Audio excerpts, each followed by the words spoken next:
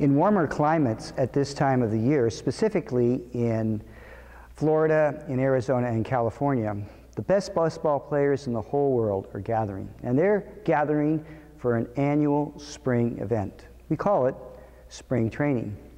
And these great athletes gather in these places to begin to train themselves for an ongoing, long baseball season. And in order to do that, there are at least three very important things that they must do. First, they haven't played baseball for several months. And so, number one, they got to get in shape.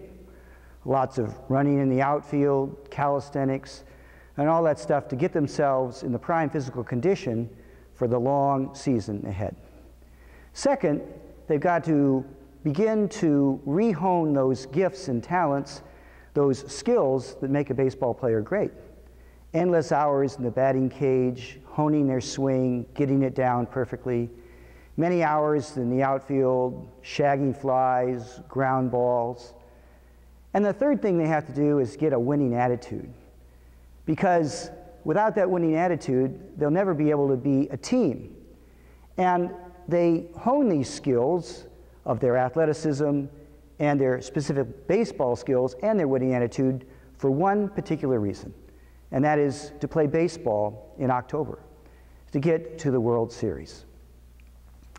The Christian community today on Ash Wednesday begins a very special spring training of its own, and it's an annual ritual. We call it Lent. And the readings in the scriptures for today's Mass tell us about the important skills that this particular annual spring training requires of us. First, there is a goal. And the goal is articulated by the prophet Joel when he says, "Rend your hearts, not your garments, and return to the Lord." That's what we're called to do, to return to the Lord. And how do we do that? Well, Jesus tells us in his Sermon on the Mount in Matthew's Gospel, there are three very important traditional ideas, virtues, actions that are part of this important season.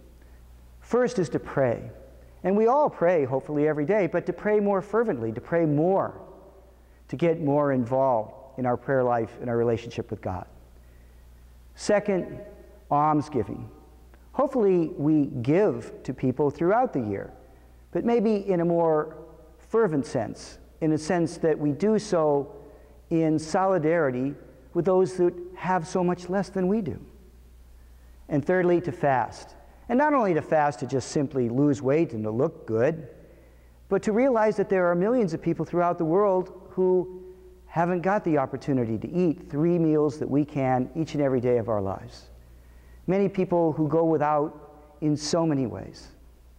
So the Lord gives us this opportunity, this spring training in the faith, to pray more, to consider what we can do for our brothers and sisters in need, and thirdly, to fast, and to be in solidarity with so many.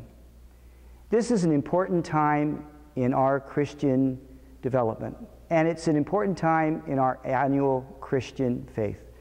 So as we begin this discipline of Lent, our spring training in the faith, let us consider what we can do, because the goal ultimately is not to get to the World Series, and it's not to win the Stanley Cup or the Super Bowl. Our goal is to reach life eternal.